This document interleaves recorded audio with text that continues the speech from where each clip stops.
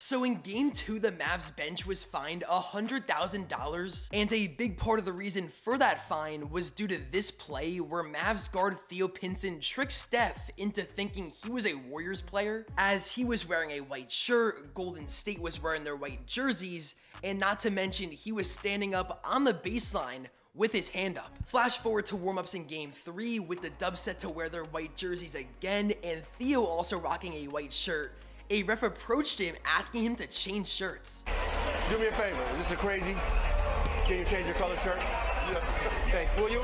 I appreciate it. Yeah. Why? Because it's the same color as them and you're gonna be in the way. But Theo didn't seem threatened and continued to wear the white shirt, although this time no passes were accidentally fired his way.